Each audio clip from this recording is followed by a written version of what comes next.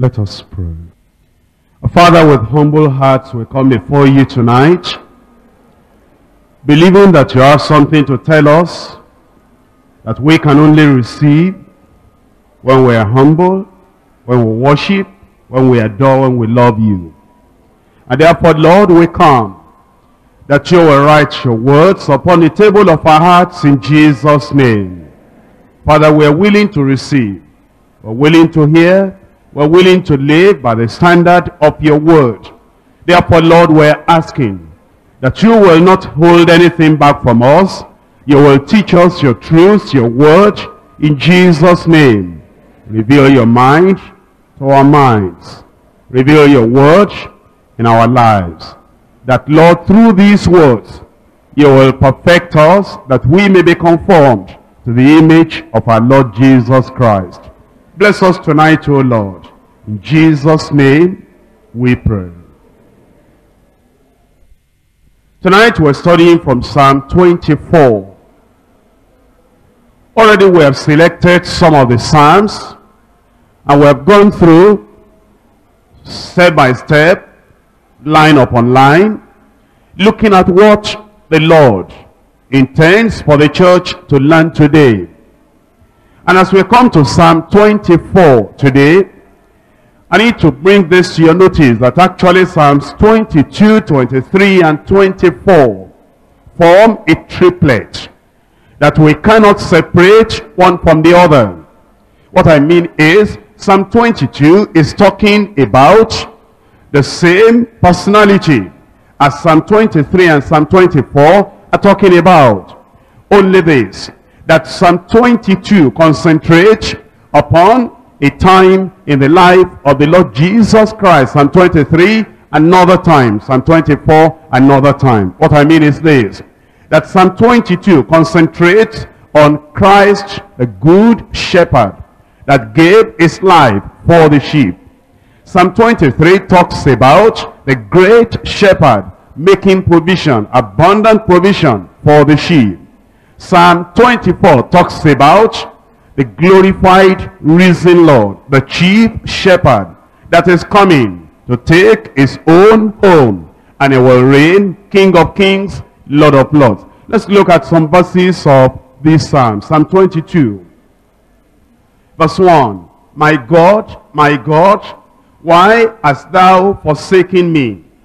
Why hast thou so far from helping me, and from the words of my roaring? If you're a Bible student, you recognize those are words that came out from Jesus Christ at the time he hung on the cross.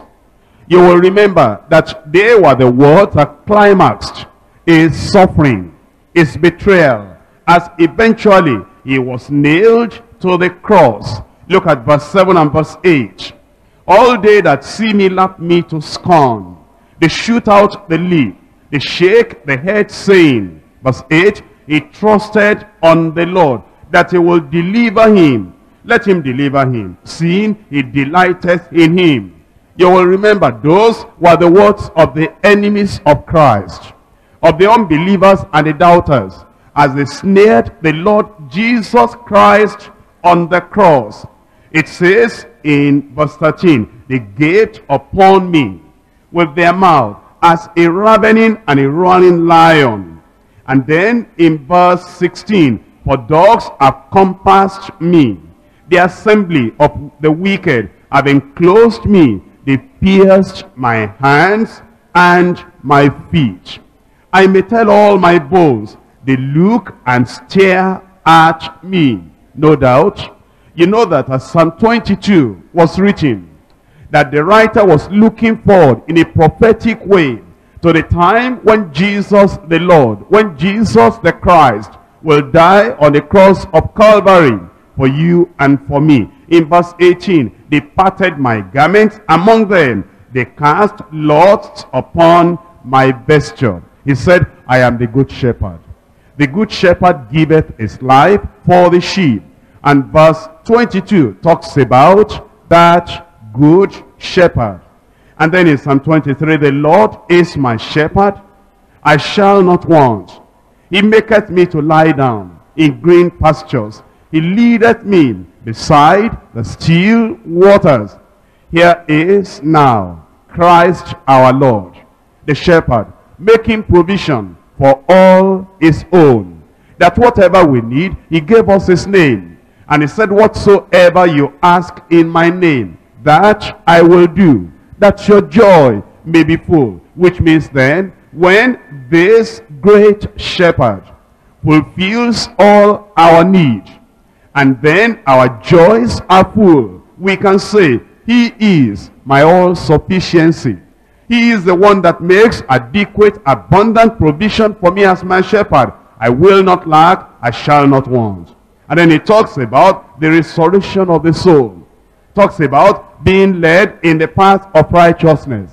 Talks about is the ever-present Emmanuel, God with us in the midst of danger, in the midst of problem, even in the valley of the shadow of death. This is the great shepherd that makes a table before the sheep in the presence of their enemies. He is the one that anoints our head with a cup running over. Is the one that makes goodness and mercy to follow after us all through the days of our lives. And he is the one that said, I go to prepare a place for you. And when I finish, I'll come again, so that where I am, ye may be also. And then we can say, I will dwell in the house of the Lord forever. But the psalm we're studying today is about the coming king. The psalm we're studying today is about the glory of that great Savior and shepherd. And this is written about the chief shepherd. This psalm, some writers have said, was written on the occasion when the ark of the Lord was brought to the tent that had been prepared for it on Mount Zion. They came with triumph, with celebration, with shouting and joy, when they brought the ark from the house of Obed-Edom, and they brought it to Jerusalem. And then they sang and they shouted the praise of the Lord. Although at that time there was a breach, there was a problem, and there was a punishment and divine discipline upon Uzzah, because he touched the ark of the Lord. And eventually the ark was brought to its place. Even though we know that this Psalm 24 could have been written on such an occasion, when the manifestation of the presence of Jehovah, the God of Israel, was brought to Zion, to Jerusalem, we know as we look at the content that the psalm is prophetic.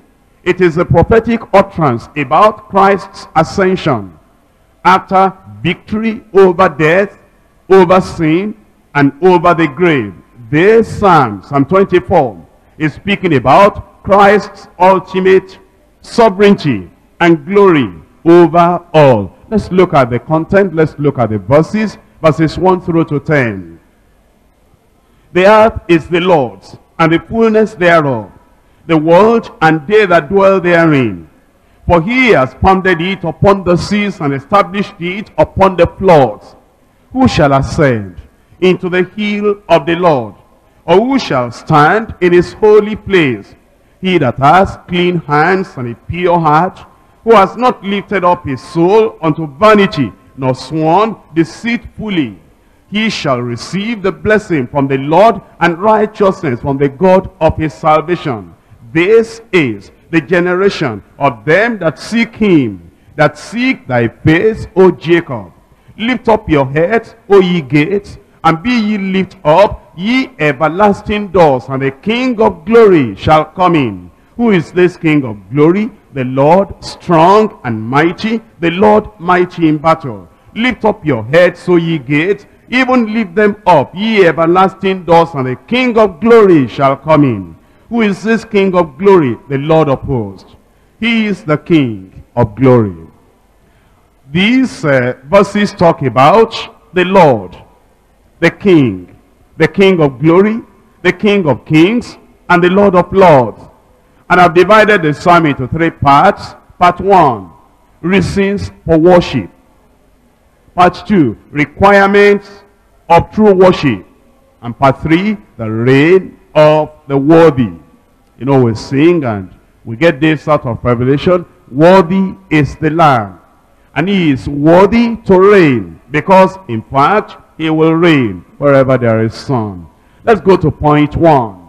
Reasons for worship. The reasons why we ought to worship God, honor God, reverence God, fear God, and adore his name is given in verses 1 and 2.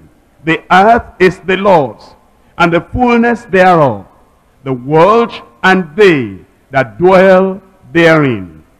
For he has founded it upon the sea, and established it upon the floods. These two verses, brothers and sisters, talk about the power of God, the majesty of God, the greatness of God, the glory of God. And it is the reason why every child of God should honor him, worship him, adore him. It makes us to understand how small man is, how great God is. It makes us to understand how high the Almighty is, how low every human being is. It talks about God as the possessor of all things, because he is the creator of all things. It says the earth is the Lord's.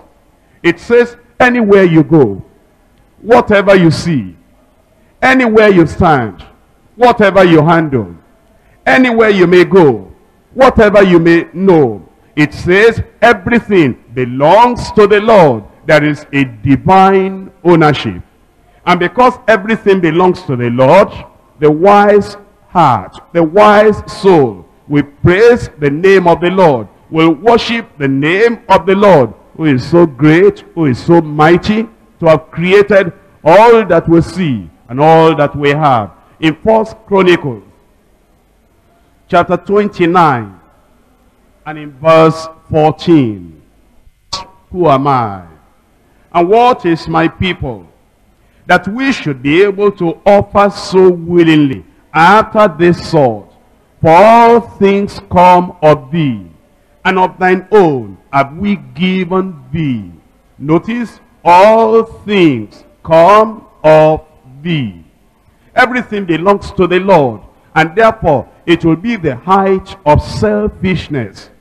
It will be the depth of self-centeredness not to offer what belongs to the Lord unto the Lord. It says, because all things come of thee, and of thine own have we given thee. It says we have nowhere we can glory. We have no place for pride. We have no place for boasting. In fact, it says, when I consider what you have done, when I consider what you have created, all I can say is, who am I? It brings humility into the heart of the person that is very thoughtful, that will think, God has done everything, God has made everything, God has created everything, who am I? And that will lead you to bring your worship, your adoration unto the Lord. You know why some people do not want to worship the Lord? They think they are so great, and yet they do not know that what they have, what has come into their hand, compared with the whole earth, is very small, insignificant, infinitesimal. When you consider the area of land you occupy, wherever you are, you have a house, you have land, you have an estate. When you compare the area of land you have compared with the whole earth, how small it is. When you compare it with the whole universe, how small it is. When you compare where you have gone, where you have traveled to everywhere that exists, you know how little you know. When you compare the money you have, the riches you have, the wealth you have, compared with everything there is in the whole world, you see how small everything is. When you compare your own kingdom, your own area of reigning and ruling, your own area of control with the whole universe, with the whole world, with the whole earth, and with the whole of heaven, you see how small and insignificant you are. That's why David said, who am I? Rich people, wealthy people, educated people, knowledgeable people, enlightened people, civilized people, because of the pride of what they think they are. They do not want to worship God. They forget the whole earth belongs to the Lord and the fullness thereof. And then this man said, oh, what is my people? Some people will not worship God because they think, look at my class, look at my club, look at my society, look at my tribe, look at my nation, look at the people around me. He says, who am I? And who is my people? When you consider the greatness of God, the majesty of God, the glory of God, the only thing you will do is to bring your worship unto the Lord. Because David said in this place that they offered willingly. And the reason they offered willingly is because they realized everything belongs unto the Lord. When you realize that you will want to come and worship the Lord. In Psalm 50, verse 10 and verse 11. For every beast of the forest is mine, and the cattle upon 1,000 hills. I know all the fowls of the mountains, and the wild beasts of the field, they are mine. And you can see here that God is the possessor of all things. That's why I said there is a divine ownership about everything. Everything in the world, everything on earth. Even the ones in your possession ultimately belongs to God. Initially, originally, it belonged to God. And God loaned them out to you so that he can take care of you, so that he can take care of your family, and so that through it all you will glorify him. It says, because every beast of the forest is mine. Every beast of the forest is mine. So then God lays claim to everything, everything that lives, everything that breathes. And the cattle upon 1,000 hills, it says it belongs to the Lord. Then in verse 11 it says, I know all. I know this verse 11 is talking about knowing all the fowls, knowing all the beasts and all the animals, but it's applicable to everything. There is no branch of knowledge that God doesn't know. There is no area of intelligence or research that God doesn't know. There is no area of knowledge concerning earth, concerning the sky, concerning the moon, concerning the galaxies in heaven, concerning heaven itself, that God doesn't know. He knows all. That is the reason we ought to worship him. We ought to reverence him. We ought to glorify and adore his name. These are the reasons for worship. The wise man, the wise woman will take it to heart and worship.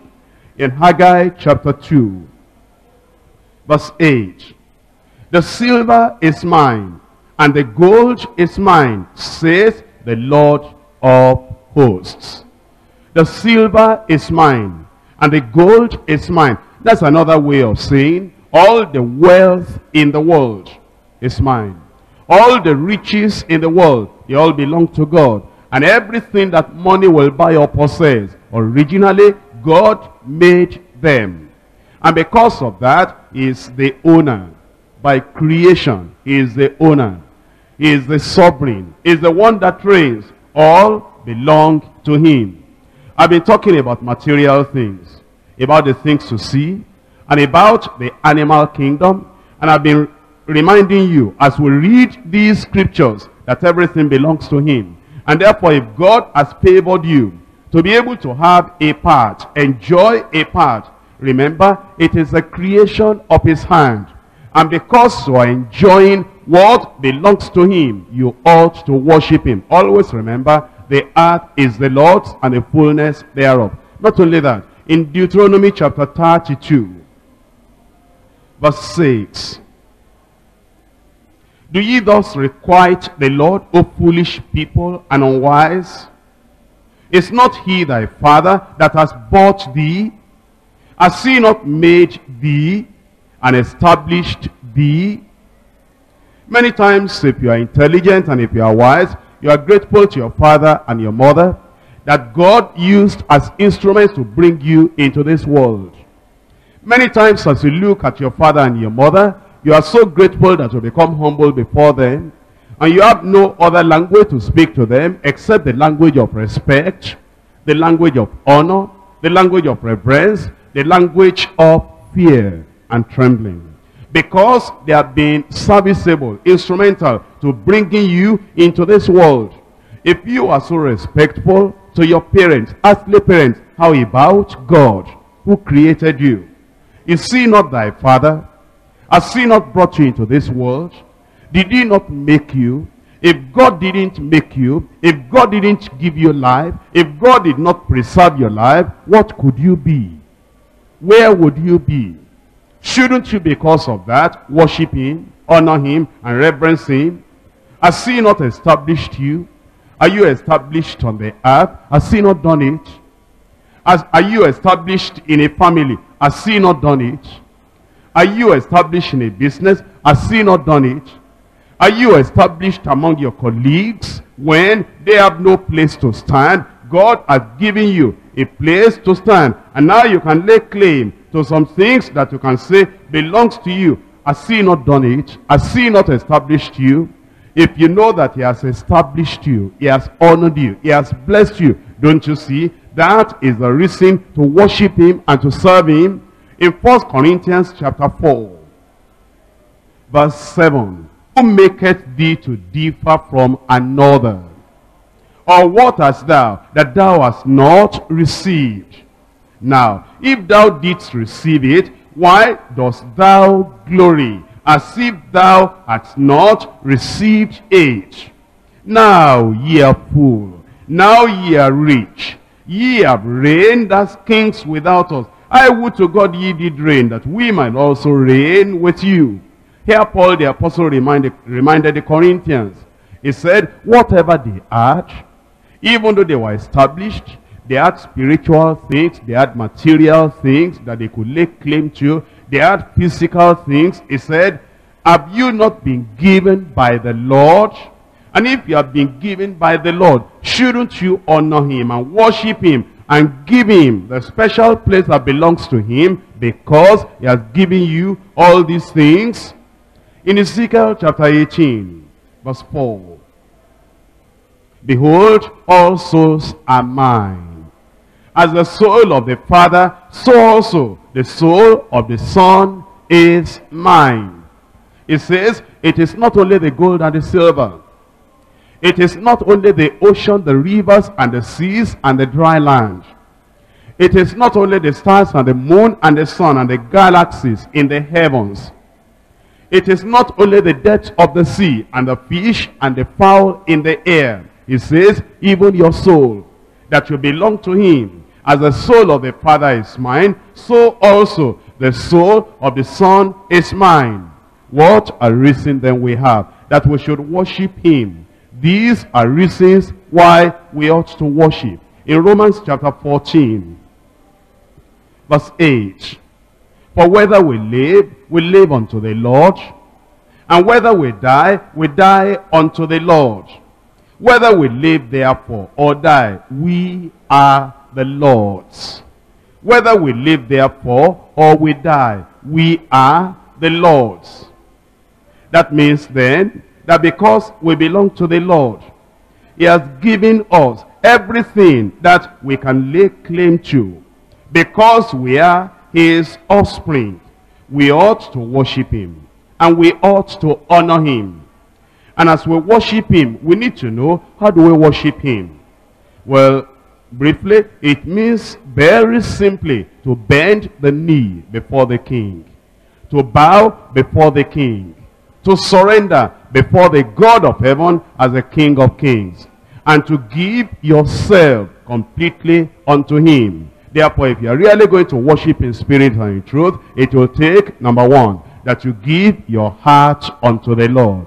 You see, the average man, the natural man, the churchgoer, the nominal Christian, or the man of another religion does not serve God. He serves himself. He exalts himself. He worships himself. He adores himself. He glories himself. But the Lord is saying, you didn't create yourself. You didn't make yourself. Why not honor me rather than honoring self? Why not live for me rather than living for self? Why not devote yourself to my worship rather than worshiping yourself as a creature rather than the creator? If you are going to worship God, number one, you give the Lord your heart. You've been given to sin, living as a sinner. You have been given to self, living for selfish ends, selfish purpose. You have been given to the devil, to Satan, living for Satan, living for the will of Satan. But now he says, turn away from sin. Deliver yourself from Satan. Turn away from self and worship the Lord Almighty. Why should you worship him? Because you belong to him. Because he made you. Because he made all the earth, the air you breathe, the land you walk, the place you rest upon, the place you do your business. Everything belongs to the Lord Almighty. Worship the Lord. Give your heart to the Lord. My son, my creature, give me your heart. Give me your heart. And tell him that you've been living to a selfish end. You've been living in sin. You have been far away from the Lord. Your sins have separated between you and the Lord. Now you come. And he says, come unto me, all ye that labor and are heavy laden, and I will give you rest. Call upon his name and say, Lord, I know that I'm a wretched sinner. I know that I've not lived the way I should live. I go to church, but I know I've been living for sin, living for self, and following Satan. But now I come, Lord, I come. Not only that, if you are really going to worship the Lord, number 2, you surrender your body unto the Lord. It says, I beseech you therefore, by the mercies of God, that you present your bodies unto God, a living sacrifice, holy, acceptable unto God, which is your reasonable service. You bring your body and you say, Lord, this is the body you formed. This is the body you created. I bring it to you in worship and adoration. When it says you bring your body to the Lord, it just means that you bring every part of your body unto the Lord. And you say, Lord, these hands have been serving myself and serving sin and serving men around me. Now these hands will serve you. These legs have been going wherever I wanted, anywhere I wanted to go. I went, whether it glorified you or not. But now I bring these legs to you. They will only go to places that will glorify you. Oh Lord, you see these ears of mine. I've heard many things with my ears. Things that glorified human beings. Things that glorified the devil. And things that corrupted society. I bring my ears to you. They will honor you and worship you. See these eyes of mine. I bring them to you.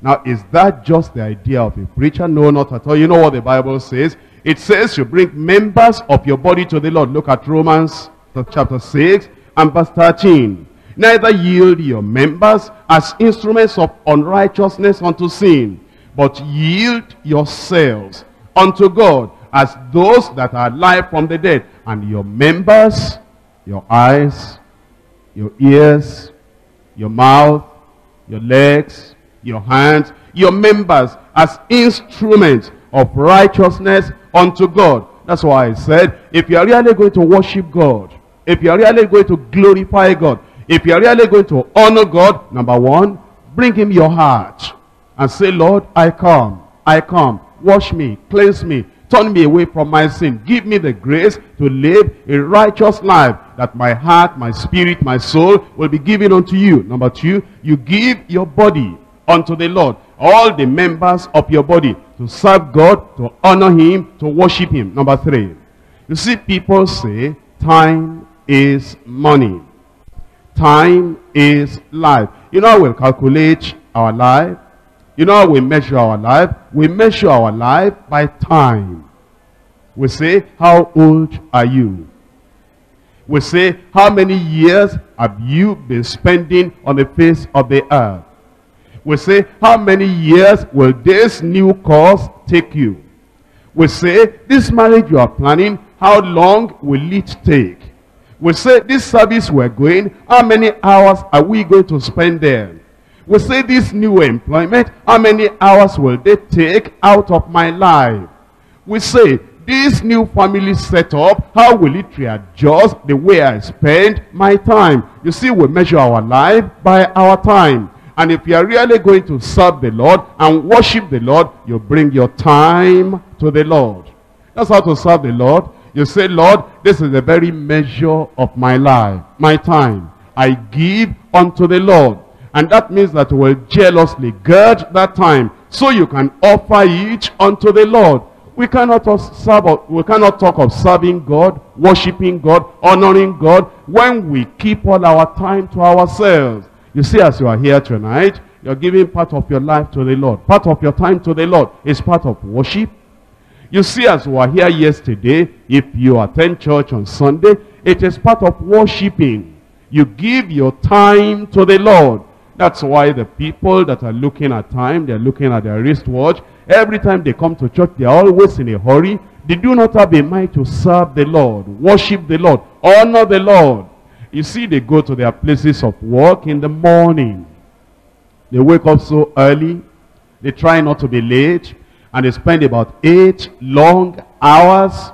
And even after spending 8 long hours, some of those workaholics, that is, those who are committed, addicted to work, they will take all the files and all the work from the office. They go back again. You know what they're still doing? They make their sitting room or they make their study room an office again. They continue to work. In the night they work, in the day they work, and they have no time for any other thing. They are worshiping their work.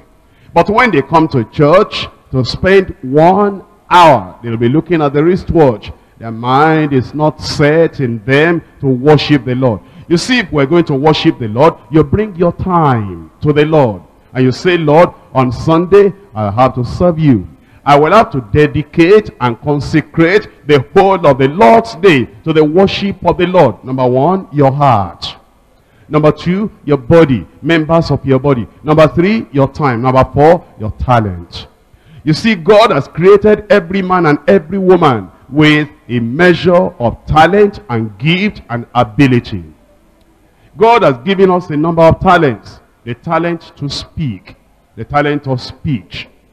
You're able to communicate. What do you communicate? What do you say? What do you speak? Are you speaking the things that will help other people to worship God and glorify God?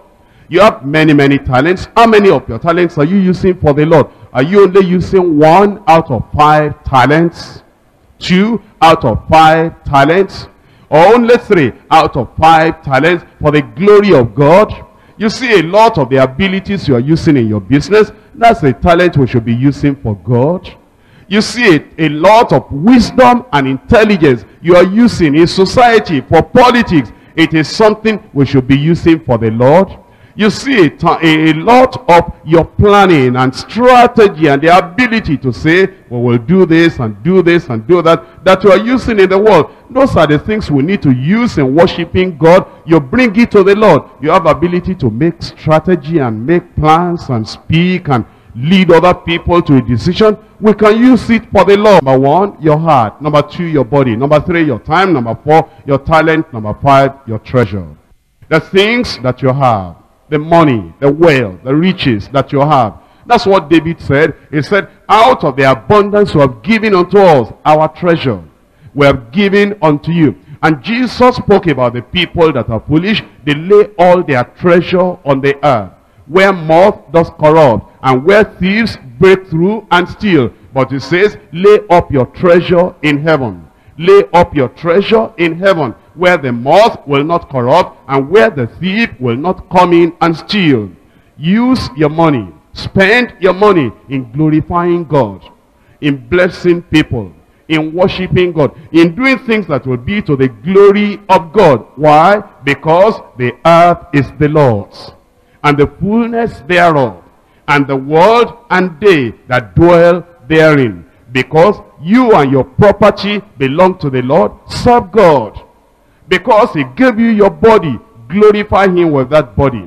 Because he gave you all the time you are spending on the face of the earth, use that time, spend that time to the glory of God. Because he gave you the talent, spend all the talents in the worship of the Lord. Because he gave you the treasure, make sure that you lavish it upon the Lord. Serve the Lord, worship him with all that he has given you. Look at verse 2.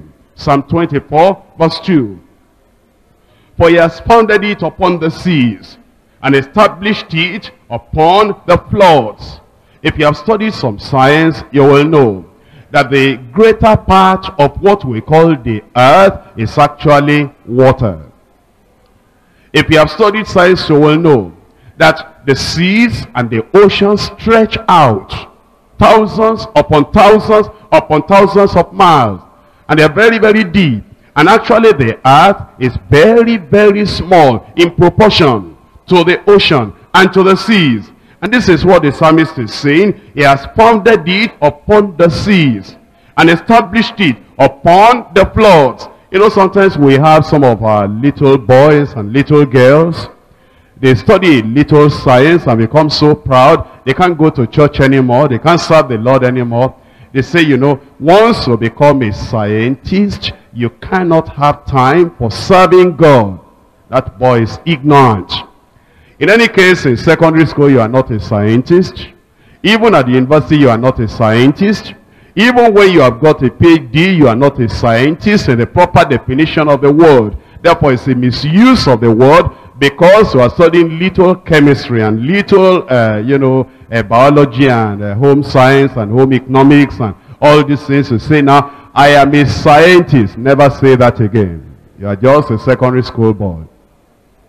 And you know, sometimes some of these university fellows, because we teach them a little physics and they know some little formulas and they can join this and that and make a spark and make electricity to flow in the wire. They say, you know now, I don't have time for church now. I am scientist. No, you are just an undergraduate, not a scientist yet.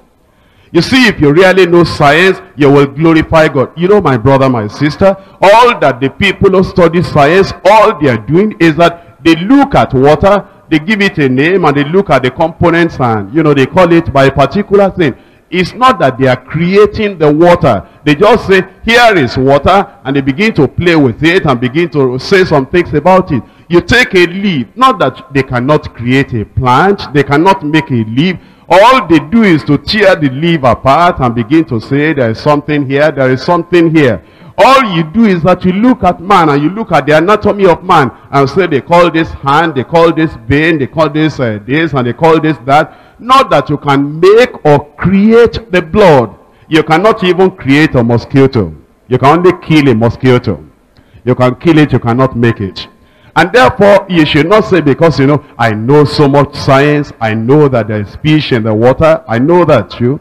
I know there are birds flying in the air, I know that too. I know there is sun in the sky, I know that too. You know, everything we know, God has made everything. All that you can do is study it. All that you can do is recognize the place it is. You see, if you really want to be scientific, study the Bible. And there is a lot of it in the Bible. Look at this verse 2. For he, the Almighty God, has founded each upon the seas. He has established it upon the floods. And because of this great power of the Almighty God, because of the greatness of this God, we should worship him, we should serve him. You see what the psalmist is doing? He's telling us the object of true worship. And he's telling us that we are to worship God because he has universal sovereignty. He says all the substance and all the subjects on earth belong to the Lord. Well, foreshadowed in all this is the claim of the gospel on every creature, everywhere and for all time. Not only that God made the earth and them that dwell therein, he has also redeemed each. Therefore, the whole world and the earth belongs to the Lord by double right. One, the right of creation. And two, the right of recreation, the right of redemption, the right of purchase. Let's go to point 2. Requirements of true worship. Now that we know why we need to worship God, he is all in all, and we are insignificant. He is high, we are low. He possesses all things. What we have almost amounts to nothing. And he is great and we are small. He is eternal and we are temporal. He has been from the ages. We are just from yesterday or yesteryears. Because of that, we need to worship him. But what are the elements of true worship? What are the qualifications of true worshippers? What are the requirements of true worship? We see that from verses 3 to 6. Who shall ascend into the hill of the Lord? Or who shall stand in his holy place? He that has clean hands and a pure heart, who has not lifted up his soul unto vanity, nor sworn deceitfully. If we're going to worship God, here are the qualifications, here are the characteristics, here are the requirements. It says, number 1, we will be of clean hands. And then we will be of a pure heart. And then number 3, you will not lift your soul up unto vanity. Let us look at Psalm 15 from verse 1. Lord, who shall abide in thy tabernacle? Who shall dwell in thy holy hill? He that walketh uprightly, and walketh righteousness, and speaketh the truth in his heart. Before you understand the interpretation of that, look at chapter 14 of Psalms. Verse 1, the fool has said in his heart, there is no God. They are corrupt. They have done abominable works. There is none that doeth good. So that means all have sinned and come short of the glory of God. A man may be a churchgoer. A woman may be a religious lady. But then that doesn't mean that you can worship God without being born again. Because it says they are all corrupt. They have done abominable works. There is none that doeth good. How then will you walk uprightly, walk righteousness, and speak the truth in your heart? There's only one way. You come to the Lord, asking for mercy, asking for pardon. You say, Lord, I want to be saved. I know I'm a sinner. I know that I've done evil. I know that the works of my hand are corrupt and abominable. I need to be born again. And then you behold the Lamb of God that taketh away the sins of the whole world. And you give yourself unto him. You call upon his name after repenting of your sin. You believe on the Lord Jesus Christ, then you are born again. After you are born again, now you have the ability, because God gives you the grace to now walk uprightly and to work righteousness and to speak the truth in your heart. Remember, who shall ascend to the hill of the Lord? And it says, who shall dwell with him, shall stand in his holy place. And now the answer is, have clean hands and a pure heart. Then in verse 3 of Psalm 15, he that backbiteth not with his tongue, nor doeth evil to his neighbor, nor taketh up a reproach against his neighbor, in whose eyes a vile person is contemned. He does not associate with evil people. He does not associate with sinners. And then it says, he honoreth them that fear the Lord. Move with the wise, walk with the wise, live with the wise, and thou shalt be wise. He that sweareth to his own heart and changeth not. That means he says, Lord, I will forever give myself to you. Now persecution may come after that, he will not change. He says, Lord, I will not go in the way of the world anymore. People may make jest of him after that. He does not worry, he will not change. He says, Lord, for the rest of my life, I will worship you in the beauty of holiness. The worldly people may make fun of him or make fun of her. She will not change. He that sweareth to his own heart and changeth not, he putteth not his money to usury, nor taketh up reward against the innocent. He that doeth this thing shall never be moved. Look at these verses again.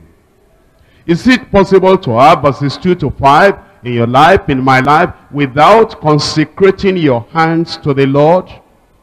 You have to consecrate your hands to the Lord, because you can work, before you can work righteousness. Before you will not hold on lawful gain. Before you will not have covetousness and have reward against the innocent. You have to make a consecration that my hands are committed to the Lord to worship the Lord. Can you walk uprightly without consecrating and committing your legs to the Lord? Can you speak the truth in your heart without consecrating your tongue and your mouth to the Lord? In verse 3, he backbiteth not with his tongue. If you do not make a consecration and commitment and say, Lord, this is my tongue. Now that I'm born again, I consecrate it to you. Will you be able to do that? And then in whose eyes a vile person is contemned, without making up your mind that my time, my life, my treasure will be spent to the glory of God. That will not be possible. In Isaiah chapter 33, and in verse 15, he that walketh righteously and speaketh uprightly, he that despiseth the gain of oppression, that shaketh his hands from holding bribes.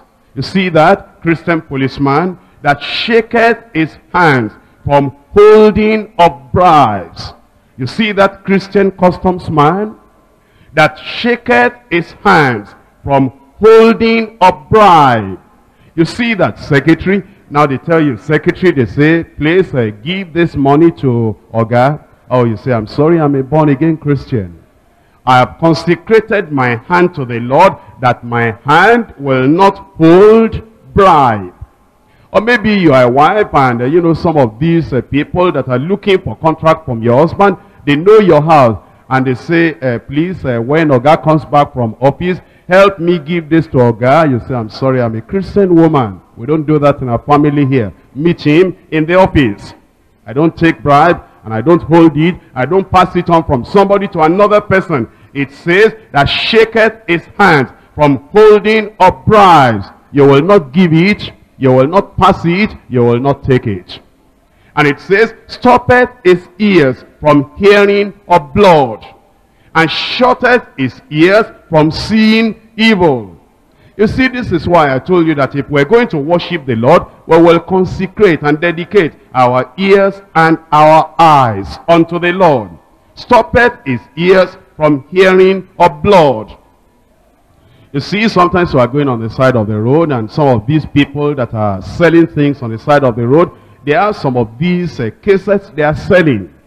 And it has bad, evil, corrupting songs and messages therein. And if you're a Christian, a child of God, you stop your ears from hearing those evil things. You know, sometimes even over the radio, you hear some of these things that are connected with idol worship, connected with all the festivals of idolatry. And if you're a Christian, you will stop your ears from hearing. I'm sure you know that, you know, all these announcements about cigarettes, about alcohol, about evil, about immorality. If you're a Christian, you will tune up that radio that shutteth or stoppeth his ears from hearing of blood. You know, in our church here, we tell our members, we tell the people who really want to make heaven their home, we tell them that there's a lot of corruption, a lot of pollution, a lot of dirt, a lot of defilement coming out of the television. And they say, where is that in the Bible? It's in Isaiah chapter 33 verse 15. Shutteth his ears from seeing evil. If you read that, you cannot sit before that television box and be seeing all the evil, all the obscenity, all the pornography, all the bad things that they are bringing out of the television. And you are just sucking it in and looking at it, and it is corrupting your heart, corrupting your family, corrupting your children. If you really want to worship God in spirit and truth, you shut your eyes from seeing evil. Verse 16, it shall dwell on high. His place of defense shall be the munitions of the rocks. Bread shall be given him, his water shall be sure. And thine eyes shall see the King in his beauty. They shall behold the land that is very far. It's talking about requirements of true worship. The qualifications of true worshippers. The characteristics of those who are worshiping God in spirit and in truth. 1 Peter chapter 4 from verse 15. But let none of you suffer as a murderer.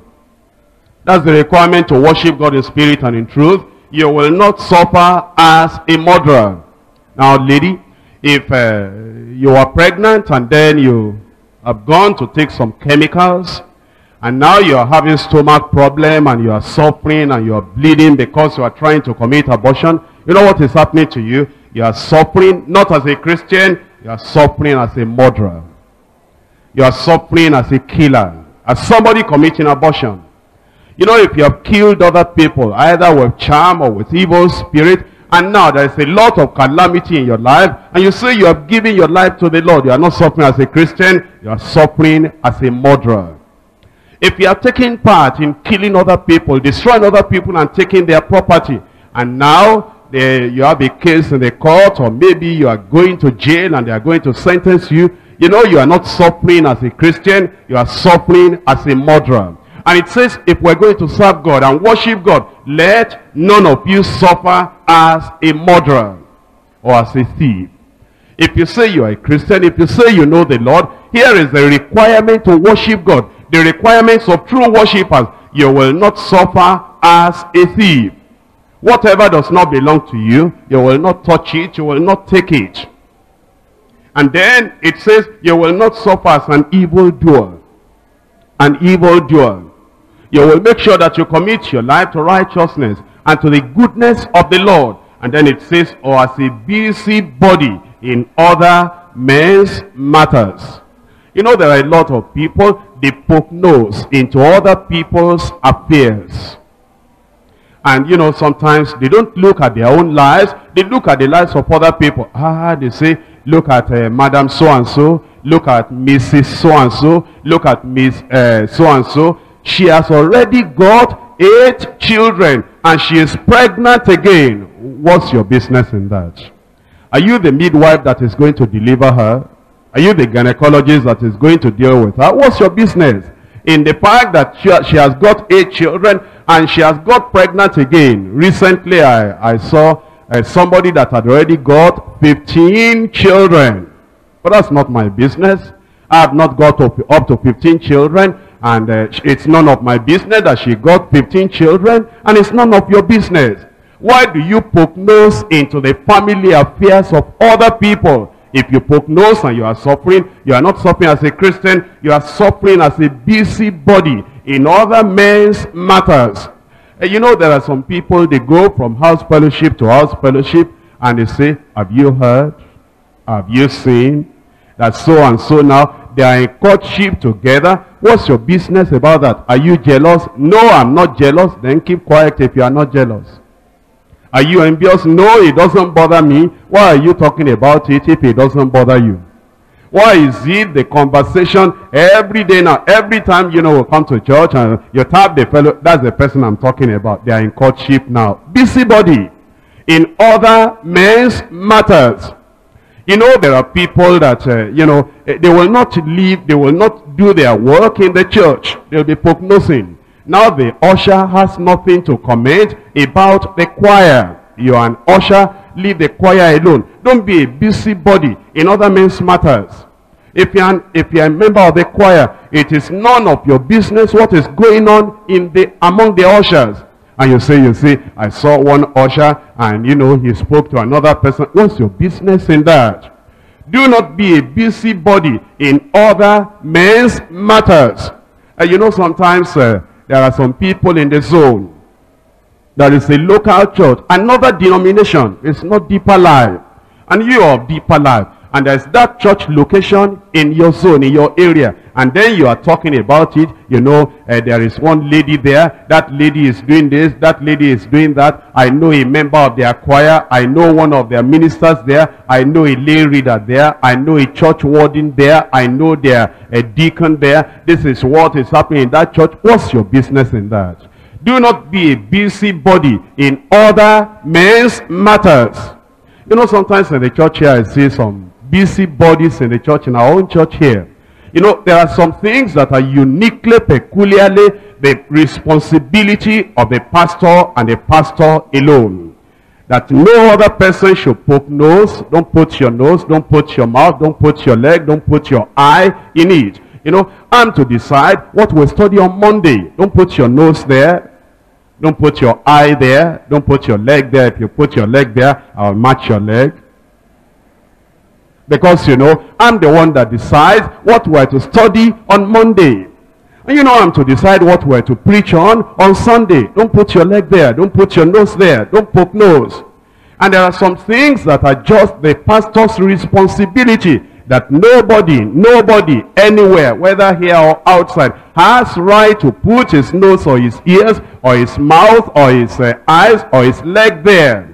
Because it says, let none of you suffer as a murderer or as a thief or as an evildoer or as a busybody in other men's matters. Yet, if any man suffer as a Christian, let him not be ashamed, but let him glorify God in this behalf. For the time is come that judgment must begin at the house of God.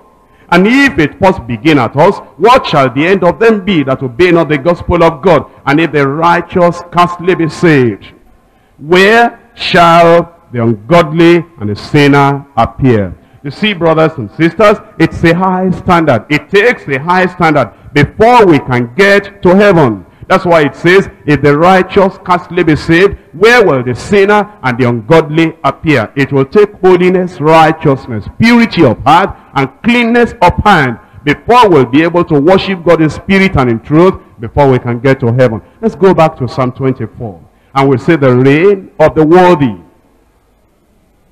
From verse 7. Lift up your heads, O ye gates, and be ye lift up, ye everlasting doors, and the King of glory shall come in. I told you that many years before the end of the Old Testament, that the children of Israel with their King David brought the ark of the covenant to the land, to Jerusalem. And as they were coming into Jerusalem with joy and singing, with the sounding of the trumpet, and with the sacrifices of the animals, as they were coming in, because they were so full of joy, because you see that ark is the manifestation of the glory of God for them.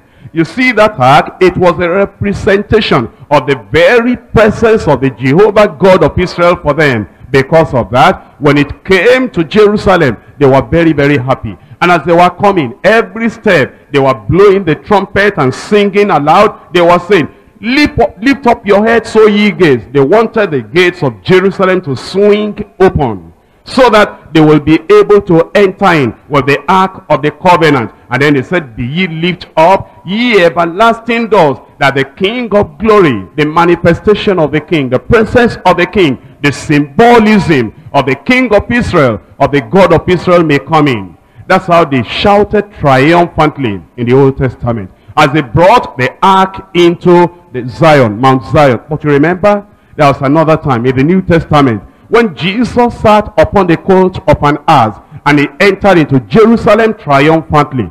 And spiritually, this is the time when the King, the coming King, when the King of glory, will enter into the midst of his people. And the children cried, Hosanna to the Lord, Hosanna to the Son of David. He entered triumphantly. And when the Pharisees complained about it, Jesus said, have ye never read, have ye never heard that he has ordained praise in the mouth of the children? And he said, even if these are quiet, the stones will immediately rise up, and they'll begin to shout and cry the glory of the Lord. And yet, even though it took place once in the Old Testament, once in the New Testament, there is a time that is still to come, when the heavens will open, when every gate will open, and when Christ will come in triumphantly. Because Jesus Christ is the King of kings, and is the Lord of lords, and is worthy to take our honor, is worthy to take the riches and the power and the wisdom and the strength and the glory and the blessing. He is worthy of adoration and worship. In Revelation chapter 5, from verse 11, and I beheld and I heard the voice of many angels round about the throne, and the beast and the elders, and the number of them was 10,000 times 10,000, and thousands of thousands, saying with a loud voice, worthy is the Lamb that was slain to receive power and riches and wisdom and strength and glory and honor and blessing. And every creature which is in heaven and on the earth and under the earth, and such as are in the sea, and all that are in them, heard I saying, blessing and honor and glory and power be unto him that sitteth upon the throne, and unto the Lamb forever and ever. And the four beasts said, Amen. And the 24 elders fell down, worshipped him that liveth forever and ever. A time is coming when Christ will come triumphantly, when Christ will rule and reign, when Christ will be the King of kings and the Lord of lords. We're told in Revelation chapter 17, verse 14, these shall make war with the Lamb, and the Lamb shall overcome them. For he is the Lord of lords. The Lamb that shall overcome them is the Lord of lords, and that Lamb is the King of kings. And they that are with him are called and chosen and faithful. I pray that as the Lord has called you, you'll be faithful, you'll be chosen in Jesus' name. And as we are waiting for the time when all the kingdoms of the earth will become the kingdoms of our Lord and the kingdom of his Christ, let us know that even today it is necessary that we open the gate and open the door for Christ to come in. A time is coming when Jesus will reign, and he will be the only king. He will reign upon this earth. All kingdoms will belong to him. Look at Revelation chapter 11 and in verse 15. And the seventh angel sounded, and there were great voices in heaven, saying, the kingdoms of this world are become the kingdoms of our Lord and of his Christ, and he shall reign forever and ever. The kingdoms of this world eventually will belong to our Christ, to our Savior, to our Lord, and he will reign forever and ever. But before that time, he wants to reign in your heart. And he's standing at the door of your heart. Look at Revelation chapter 3, verse 20. Behold, I stand at the door and knock. Behold, I stand at the door and knock. Lift up your heads, O ye gates, and be ye lift up, ye everlasting doors, and the King of glory shall come in. I told you, it was fulfilled in the Old Testament when he brought in the ark.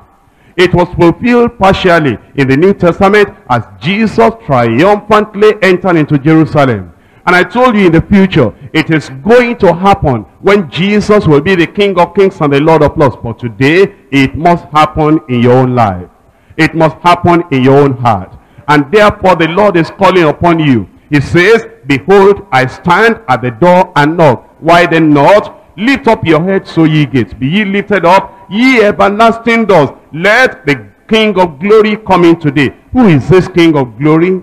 The Lord strong and mighty. The Lord mighty in battle. If you will allow this King of glory, the King of kings and the Lord of lords, to come into your heart today, he will fight the battles of life for you.